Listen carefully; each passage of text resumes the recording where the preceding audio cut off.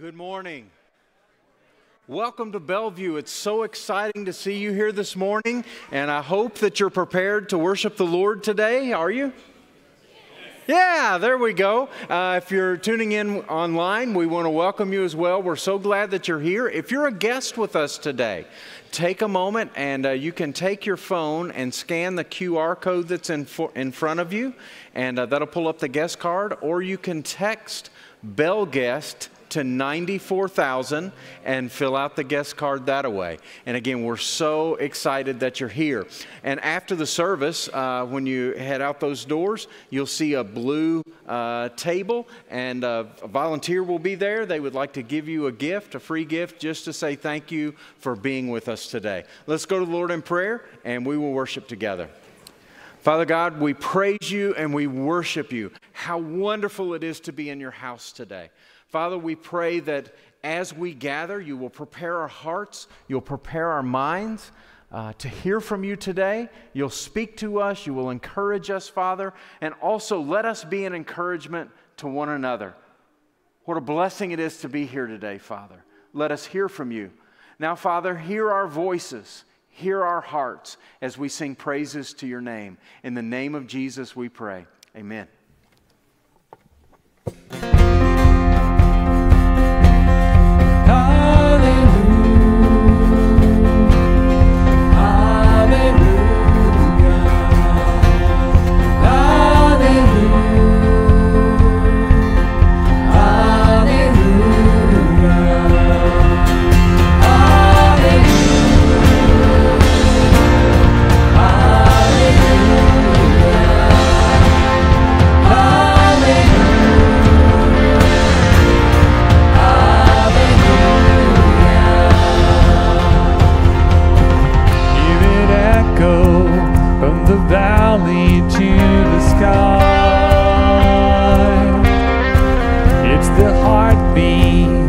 The dead now raised to life. Nothing can stop the sound. God be lifted high. The songs of the people will rise. Hear the broken, see the helpless find a way. From the darkness to the light in Jesus' name. Sinners and saints all sing, God be glorified. The songs of the people will rise. The songs of the people will rise. A mighty fortress, the solid rock.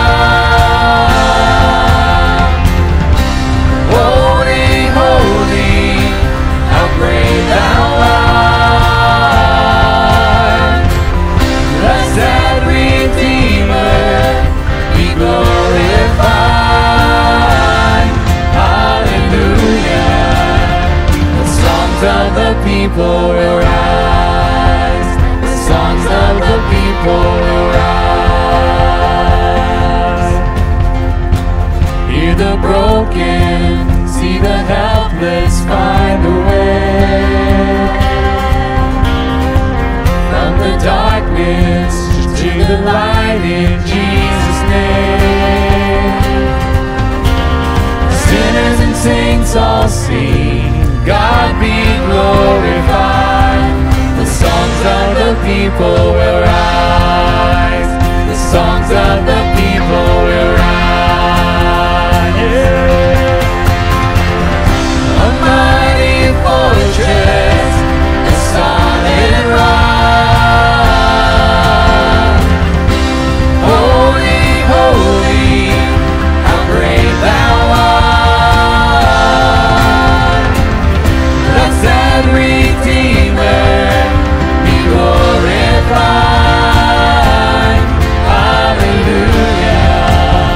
The songs of the people will rise.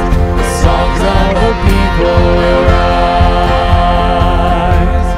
Glory, glory, holy, holy.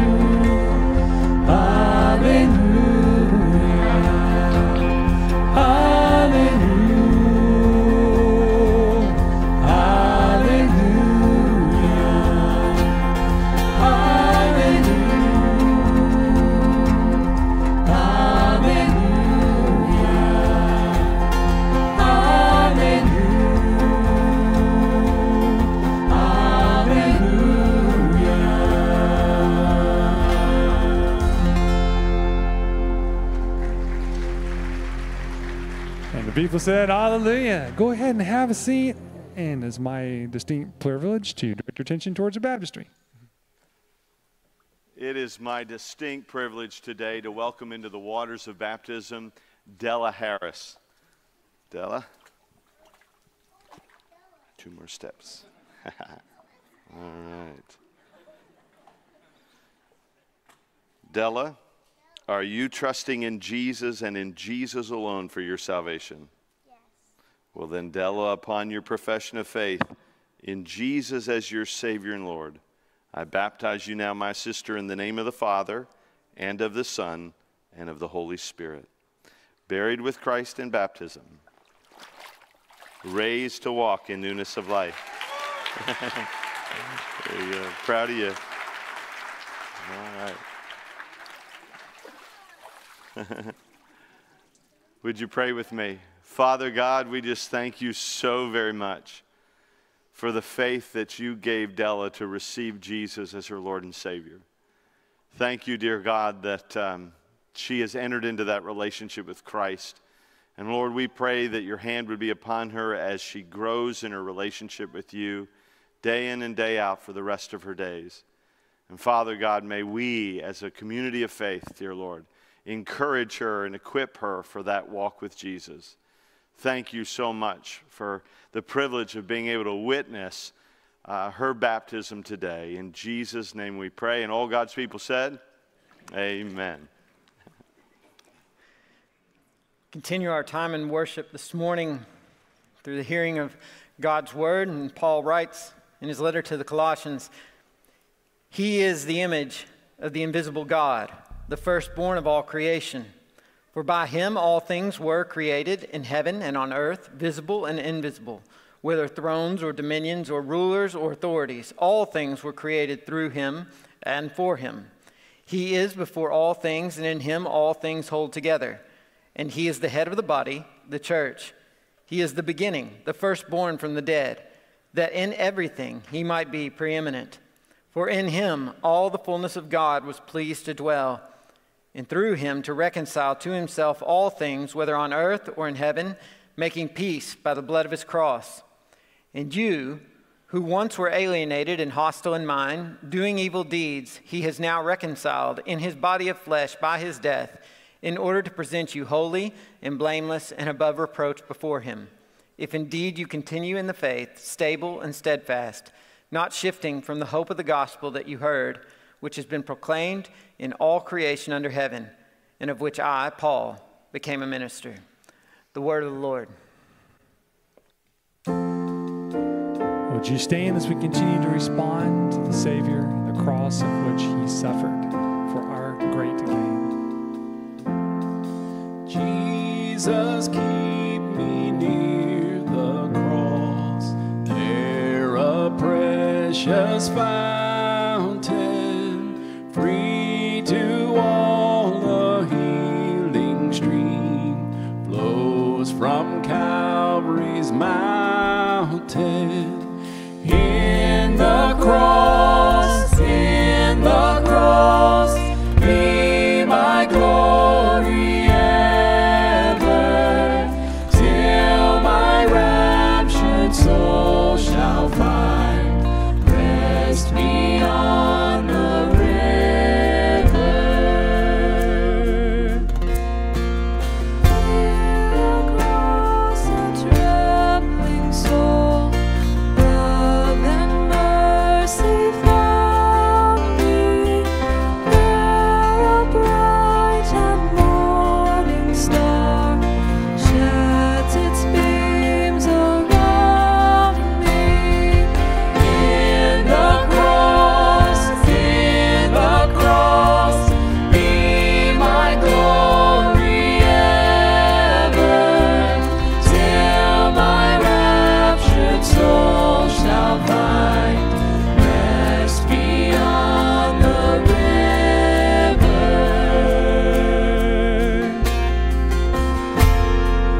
Near the cross, O Lamb of God, bring its scenes before me. Help me walk from day to day shadow o'er me. In the cross,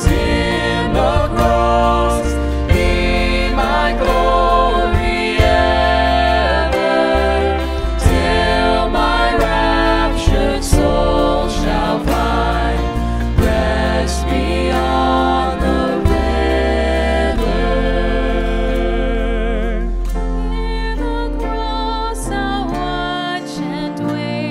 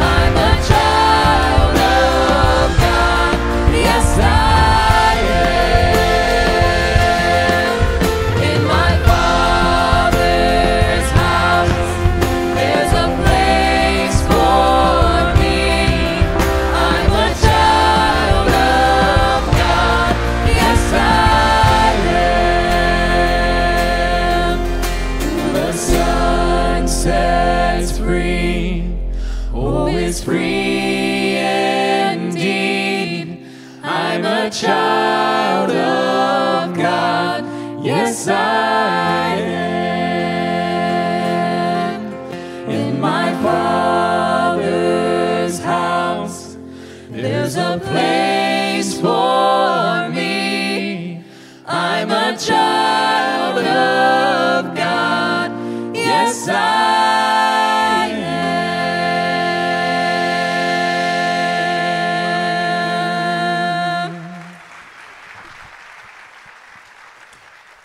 Praise the Lord. You may be seated. We want to do one more song for you today because we want you guys to be able to enjoy and remember the blessings of God and what He has done for you. We've been traveling through the book of Daniel with Pastor Greg and others, and this is just an opportunity for us, just like the Israelites had to intentionally remember who God was in a time where they were away from their home and making new homes and living in the promise that was to come. We can do the same thing. We can remember now and also live now in the promises of God.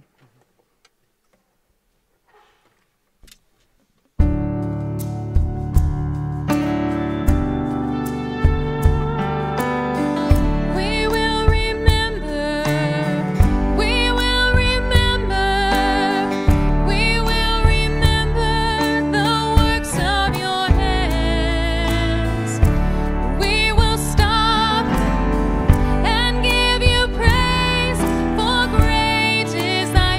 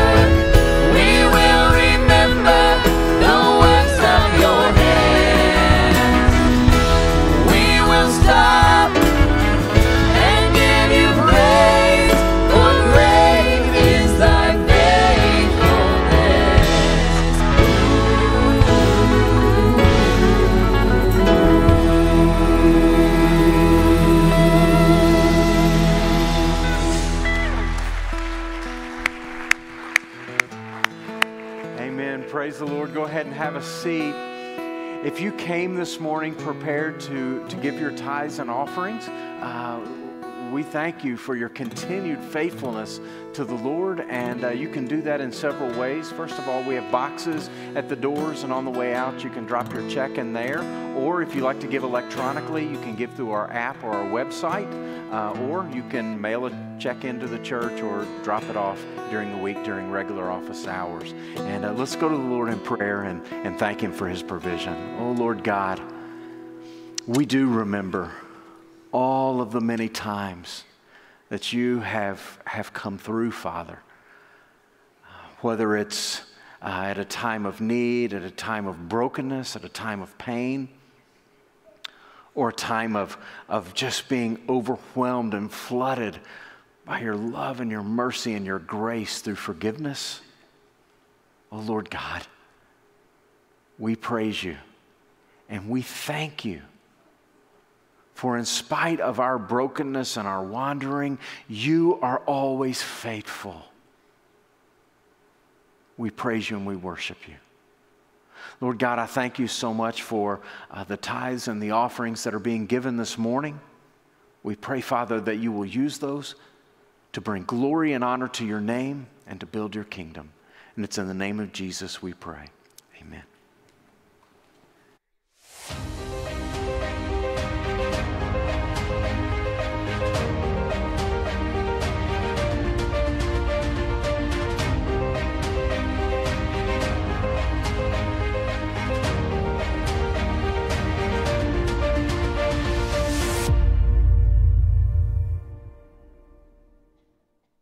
Good morning.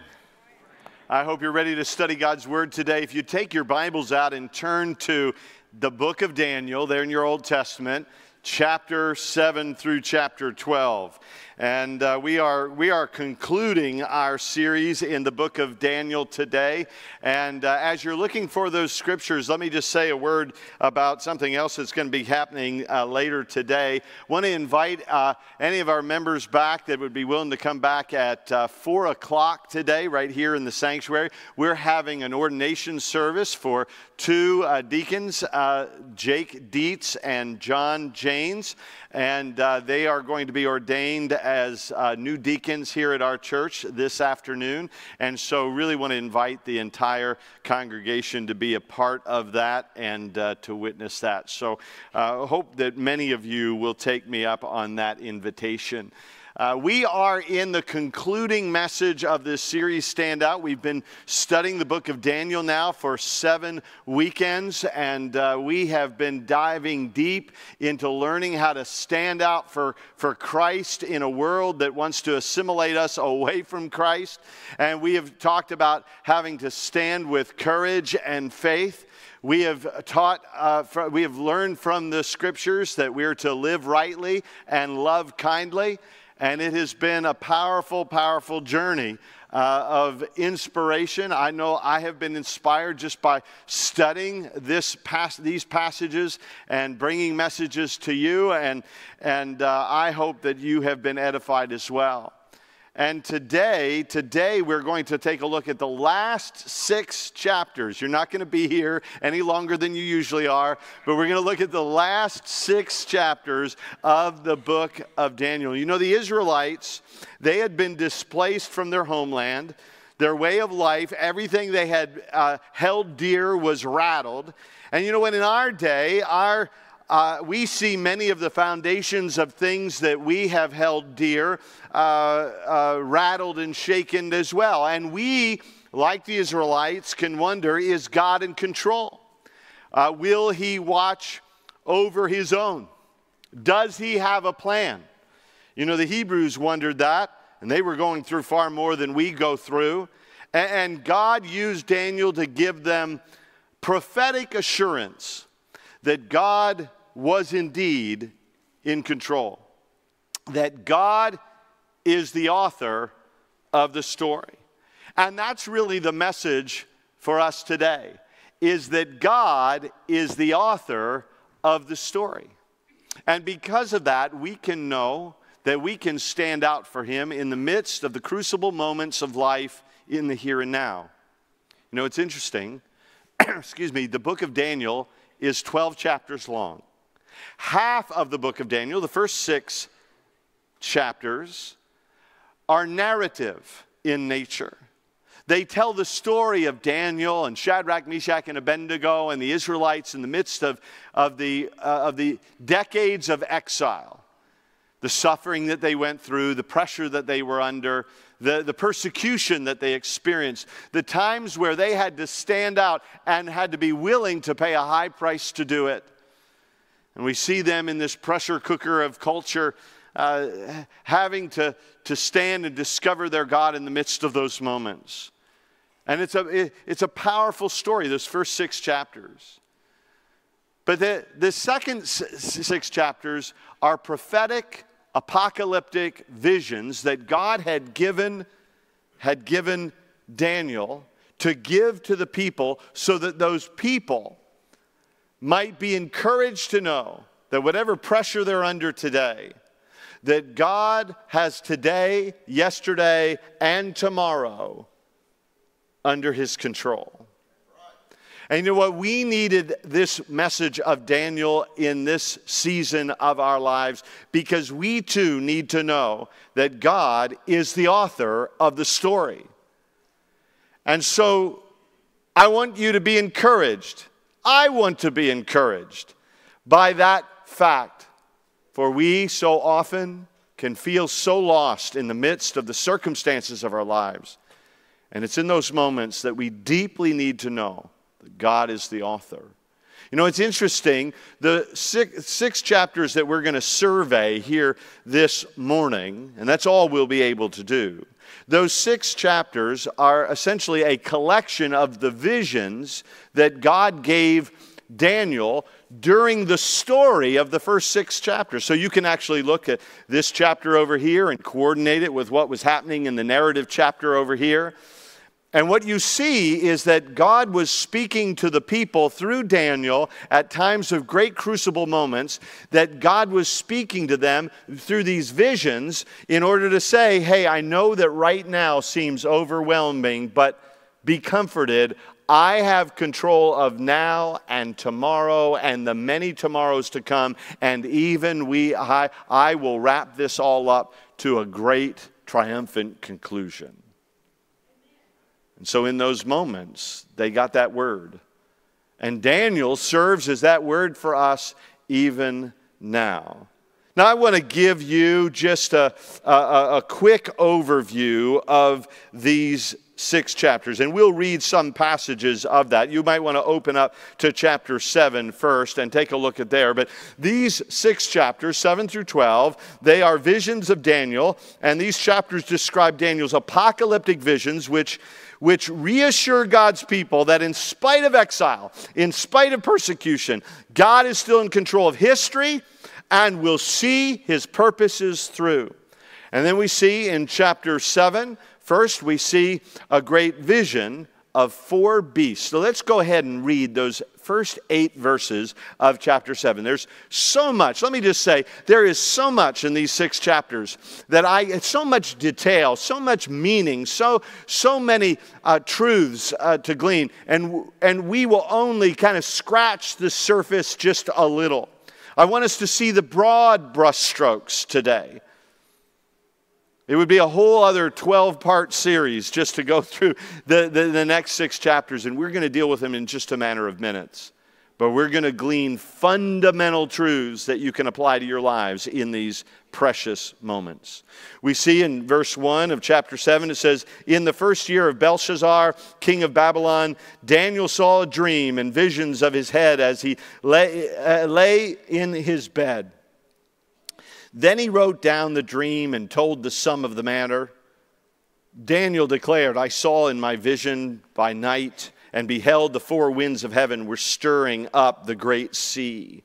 And 4 great beasts came up out of the sea, different from one another. The first was like a lion and had eagle's wings. Then as I looked, its wings were plucked off, and it was lifted up from the ground and made to stand on 2 feet like a man. And the mind of a man was given to it. And behold, another beast, a second one like a bear. It was raised up on one side. It had 3 ribs in its mouth between its teeth, and it was told, Arise, devour much flesh. After this I looked, and behold, another like a leopard with 4 wings of a bird on its back. And the beast had 4 heads, and dominion was given to it. And after this I saw in the night visions, and behold, a 4th beast, terrifying and dreadful and exceedingly strong. It had great iron teeth. It devoured and broke in pieces and stamped what was left with its feet. It was different from all the beasts that were before it, and it had 10 horns. I considered the horns, and behold, there came up among them another horn, a little one, before which 3 of the first horns were plucked up by the roots. And behold, in this horn there were eyes like the eyes of a man, and a mouth speaking great things. And we see this terrifying vision of these 4 beasts. And we ask ourselves, what does this mean? Now we could read the rest of the chapter, and God gives the interpretation of that. I'm going to give you just a quick survey. Most interpreters see, both by interpreting the rest of the chapter as well as interpreting history and seeing how these prophecies were fulfilled, see that the visions of these 4 beasts are visions of 4 different kingdoms or 4 different empires, cultural empires. And most interpreters see that the lion in verse 4 represents Babylon, which is spoken of, that great empire, in this book of Daniel. And we see in verse 4 that the winged being is plucked, which represents the humbling of Nebuchadnezzar, which we studied just a few weeks ago. And so we see that Babylon comes and it goes. Then comes, replacing Babylon as a great empire, the bear, verse 5. Which represents the Medo-Persian Empire, which we also see fleshed out in the midst of the days of Daniel. And then we see that the empire that comes and takes that by storm is the leopard in verse 6. And most interpreters come to take a look and see that this fits very neatly into the history of Alexander the Great, that would have come a couple hundred years after this prophecy was made. Alexander the Great and his rapid conquest of the civilized world is represented in this prophecy. And the 4 heads represented the division of the kingdom into 4 parts after Alexander's death. So we see that this prophecy was spoken a couple hundred years before, and then it was fulfilled in history. But then Alexander's empire is replaced by this 4th empire, which we read about in verses 7 and 8. This final terrifying beast represents, most interpreters believe, the Roman Empire. And so we see this prophetic view into the future of kingdom after kingdom, authority after authority, cultural dominant over cultural dominant. One people dominate the world for a while, then another group dominates. So it's history. And it's history for us now, but back then it was prophecy. It was coming. And it would happen, and we've seen it happen already, Scriptures fulfilled. Then we see in chapter 9, and in chapter 9 contains a prayer of Daniel. And Daniel is praying to the Lord, and it is toward the getting closer to the end of the 70 years of exile. And Daniel knows from the prophecies that came from Jeremiah that they could expect 70 years in exile away from Jerusalem. But that Jeremiah had told them that they needed to seek the Lord before they would then go and return to Jerusalem, and that God would open up the doors and that they would pray and God would answer. And so we see in chapter 9 that's exactly what Daniel does. I want us to take a look at chapter 9. It says, in the first year of Darius, the son of Ahasuerus, by descent a Mede who was made king over the realm of the Chaldeans. In the first year of this reign, I, Daniel, perceived in the books the number of years that according to the word of the Lord to Jeremiah the prophet must pass before the end of the desolations of Jerusalem, namely 70 years. When I turned my face to the Lord, seeking him by prayer and pleas for mercy with fasting and sackcloth and ashes, I prayed to the Lord my God and made confession, saying, O Lord, the great and awesome God who keeps covenant and steadfast love with those who love him and keep his commandments, we have sinned and done wrong and acted wickedly and rebelled, turning aside from your commandments and rules. And so he comes and he confesses the sins of the people. And he confesses the very sins that had brought them into exile. See, they had rebelled against their God, and because of that, God had allowed their enemies to overcome them and take them into exile so that they would learn that they needed to depend on God. And so here they are. They are toward the end of these 70 years, and Daniel is confessing the sins of the people, and he's asking for forgiveness and grace. We skip down to verse 19. He says, O Lord, hear, O Lord, forgive. O Lord, pay attention and act. Delay not for your own sake, O my God, because your city and your people are called by your name. And then we see God sends the angel Gabriel in verse 20. And says, when I was speaking and praying, confessing my sin and the sin of my people Israel, and presenting my pleas before the Lord my God for the holy hill of my God, when I was speaking in prayer, the man Gabriel, whom I had seen in the vision at the first, came to me in swift flight at the time of the evening sacrifice. He made me understand, speaking with me and saying, O Daniel, I have now come out to give you insight and understanding. At the beginning of your pleas for mercy, a word went out, and I have come to tell it to you, for you are greatly loved. Therefore, consider the word and understand the vision. And then he gave him a word that basically said, your prayer has been answered. Your prayer has been answered. And the next phase of prophetic utterance is going to come and become manifest for your people. And then we see chapter 10 through 12. And here we see Daniel's vision of final conflicts. The conflict on earth that happens over and over again. There are, as Jesus says, wars and rumors of wars throughout history. They reflect also conflict in the spiritual realm. And in these visions, we see that these conflicts will continue throughout history until the end, when the Lord will have an ultimate conflict and will be triumphant forever and ever.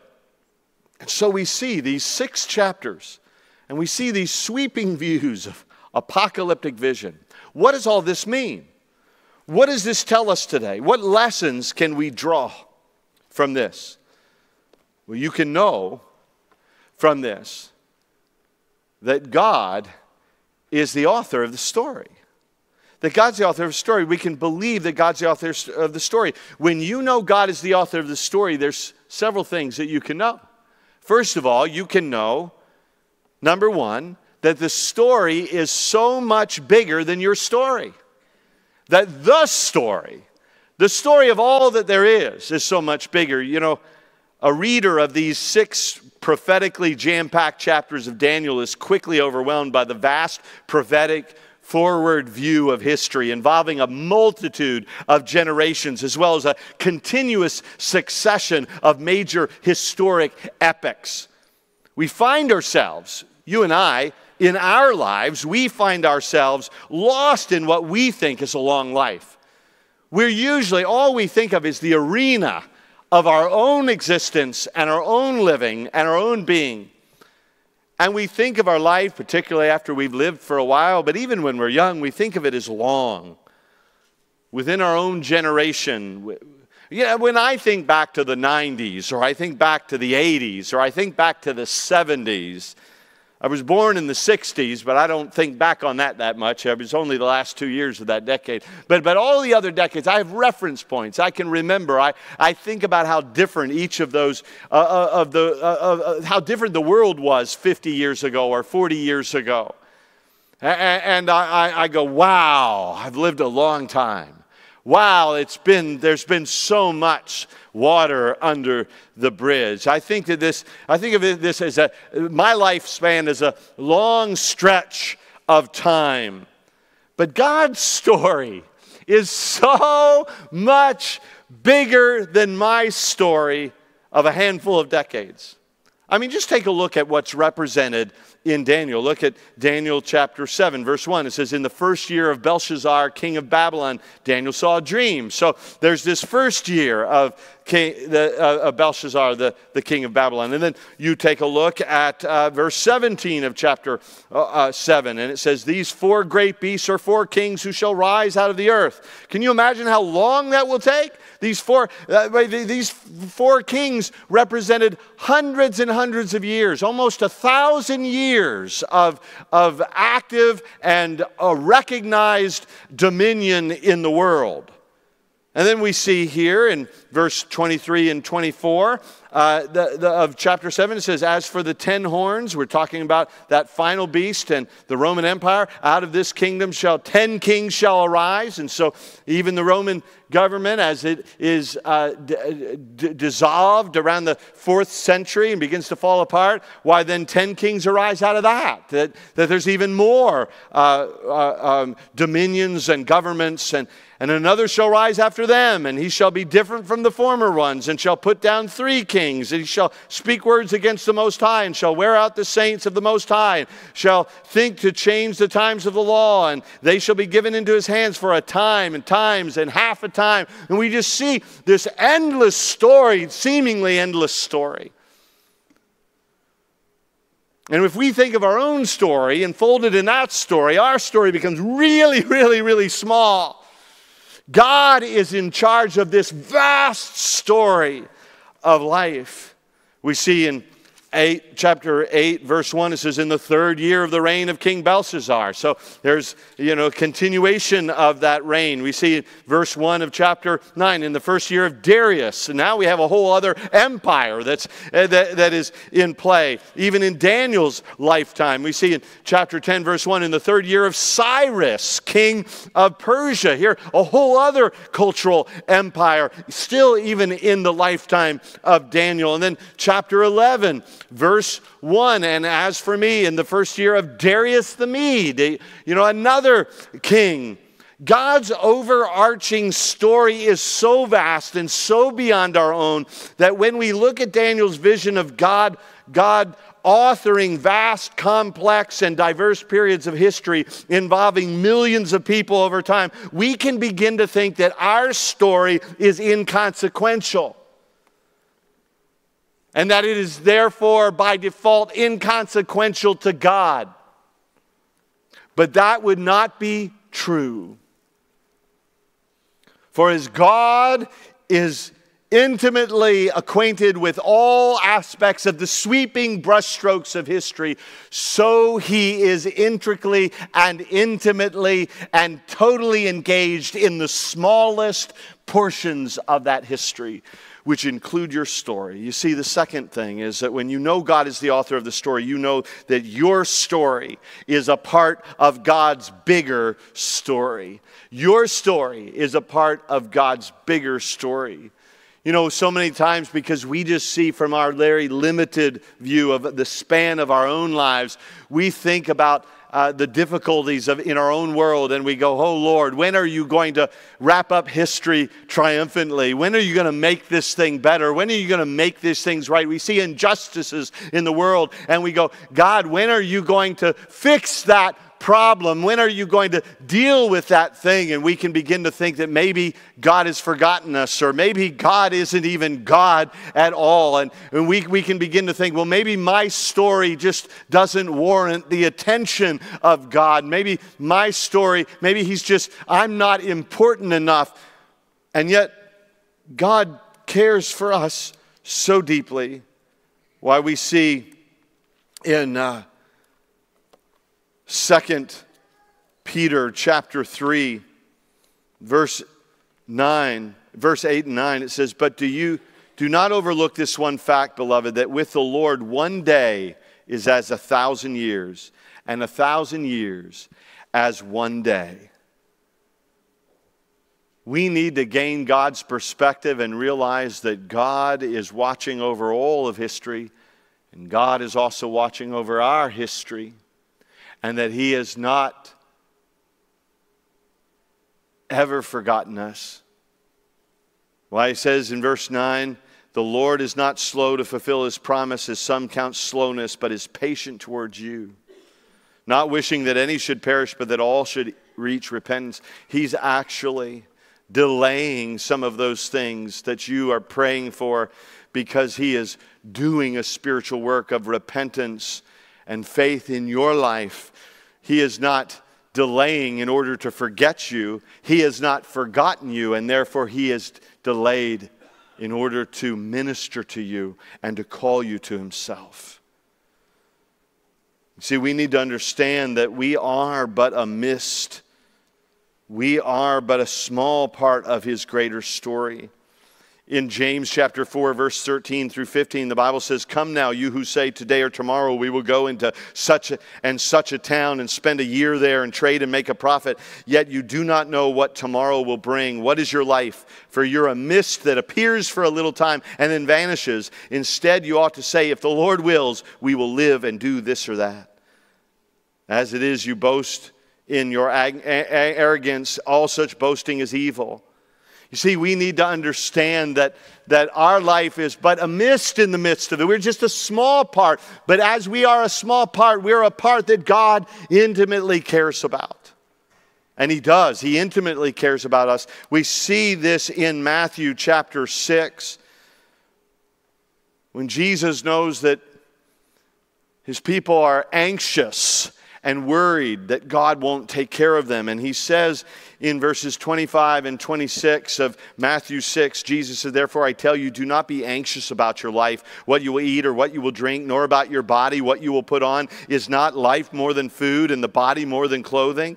Look at the birds of the air. They neither sow nor reap nor gather into barns." He's saying, listen, you're afraid that God isn't going to take care of you. God's taking care of these sweeping brushstrokes of history.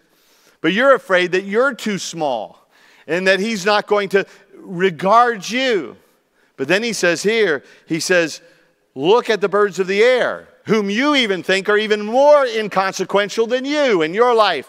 Look at the birds of the air. They neither sow nor reap nor gather into barns, and yet your heavenly Father feeds them. Are you not of more value than they?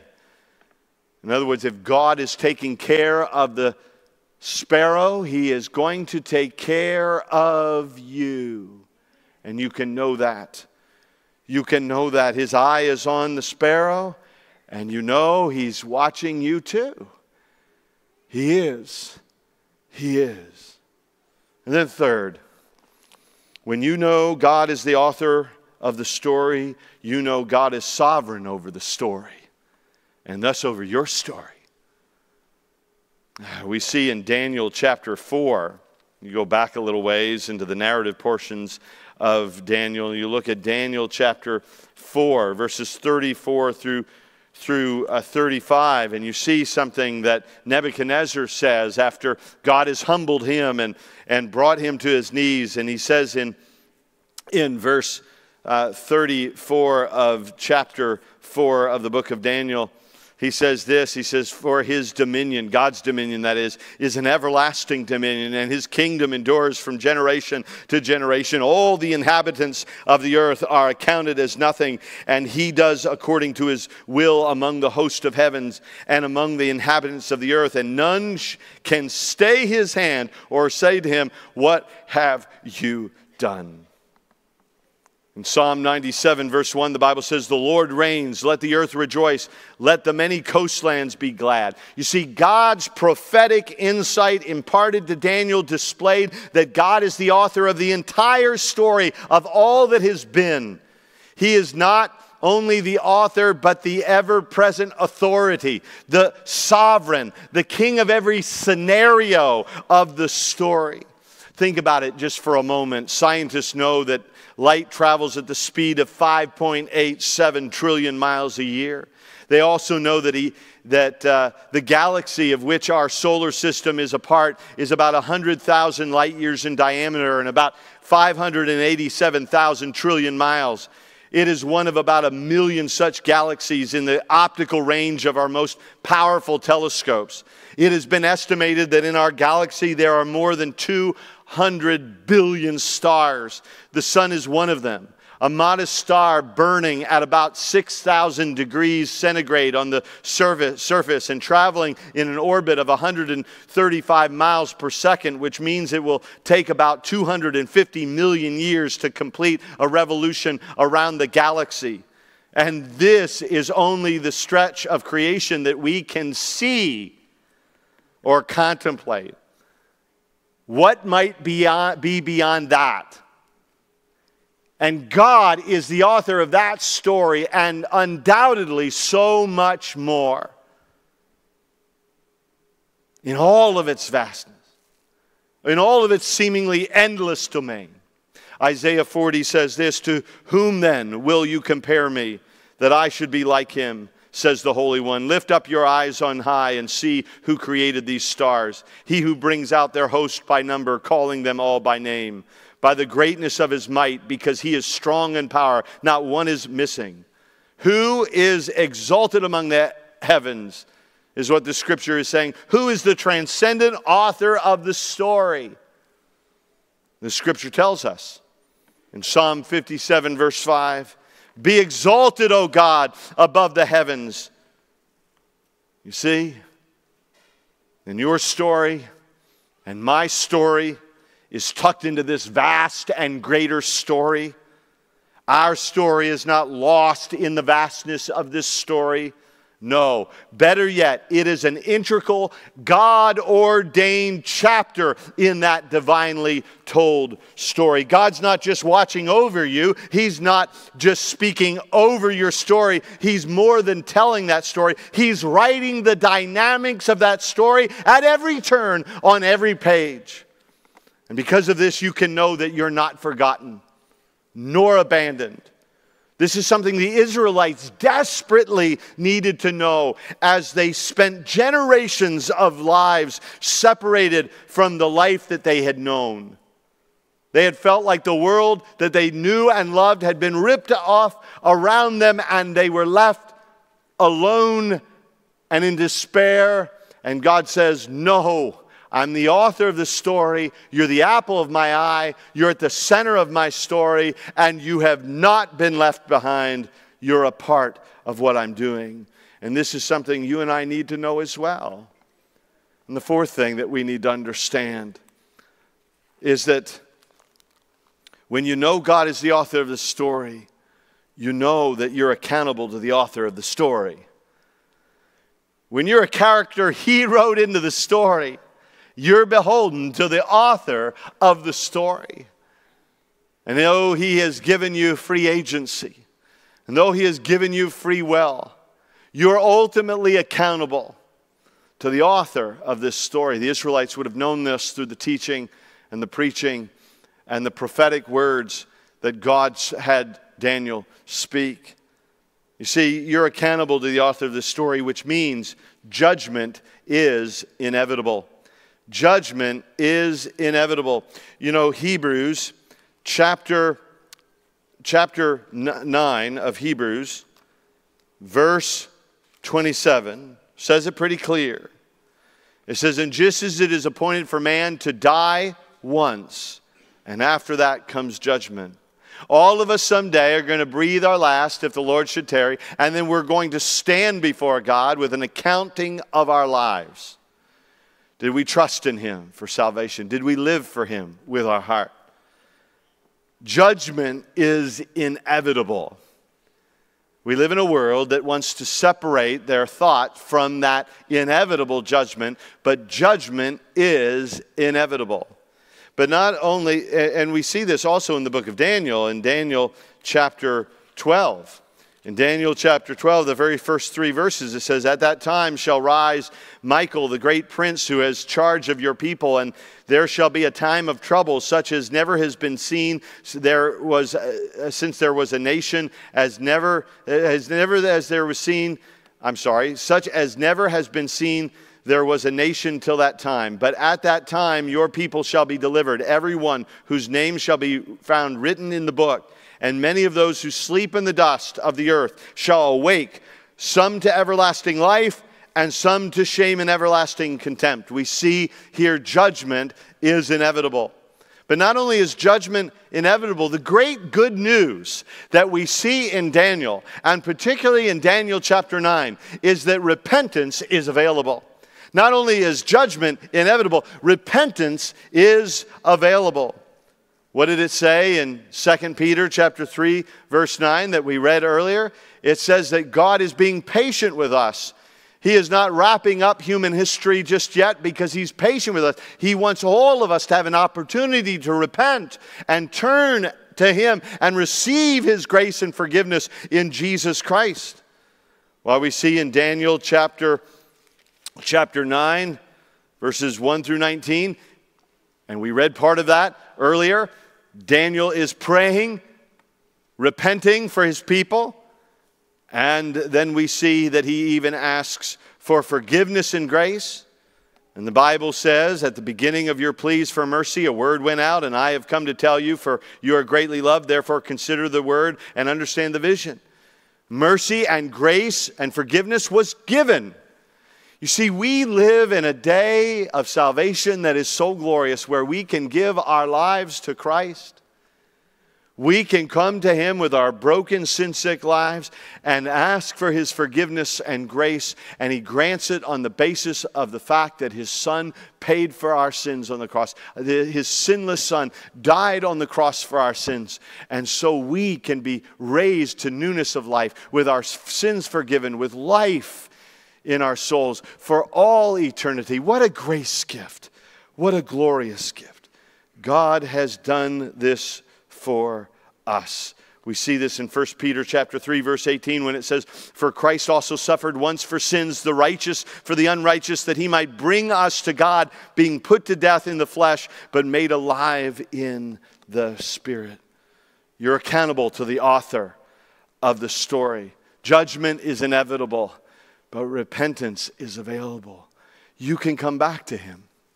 You can come to Him. You can have your sins forgiven. You can rightly align with the author of life and not be left in the dust of history, but rather caught up in the glories of His salvation.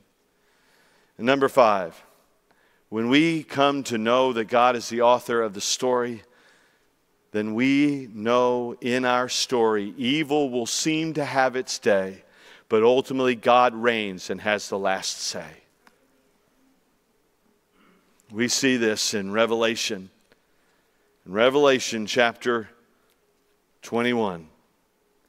In the first 5 verses, which says, then I saw a new heaven and a new earth, for the first heaven and the first earth had passed away, and the sea was no more.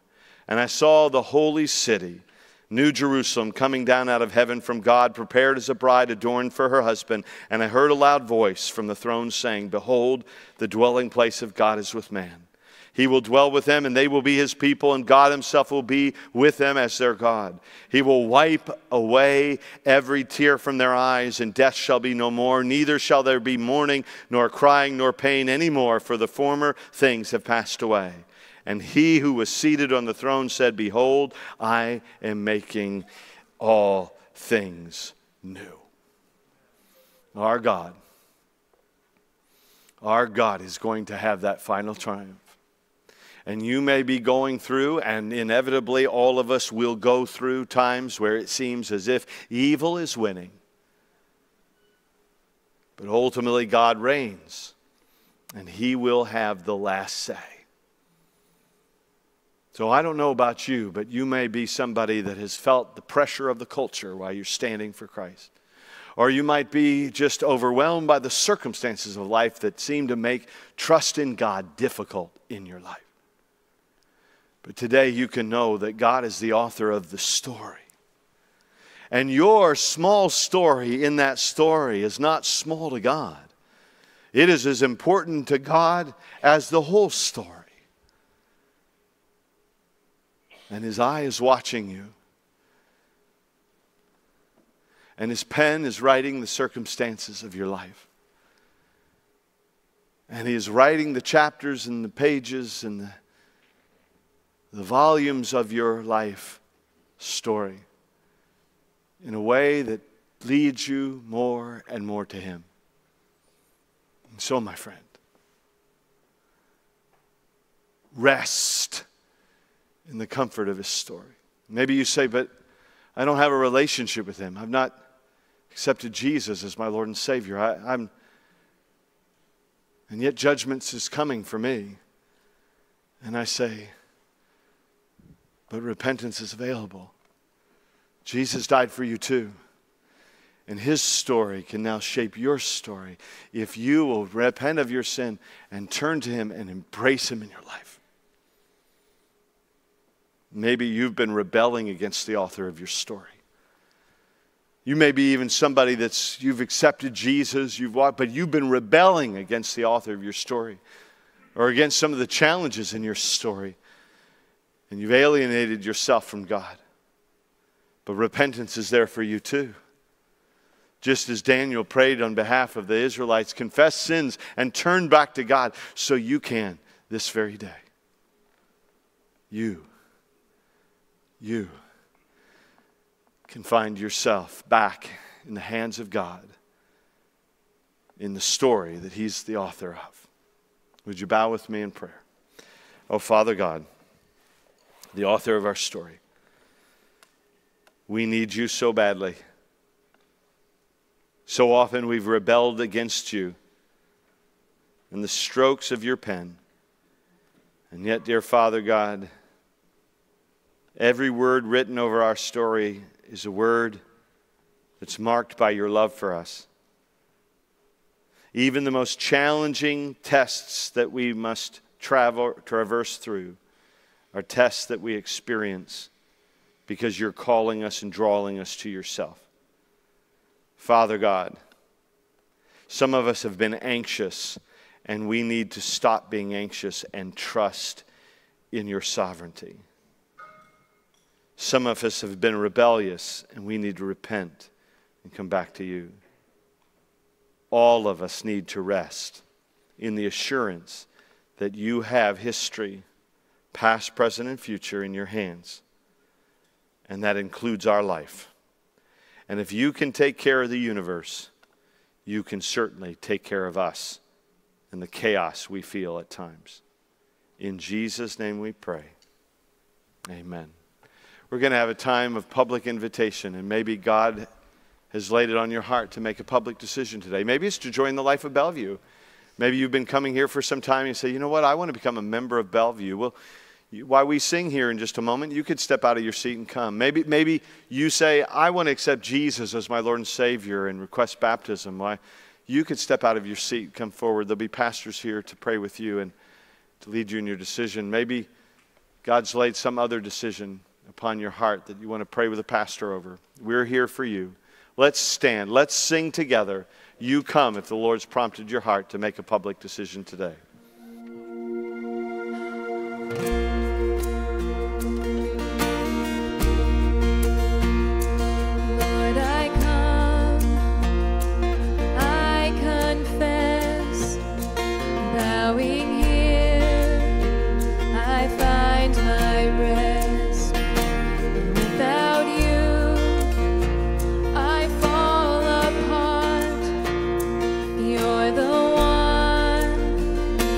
Guides my heart.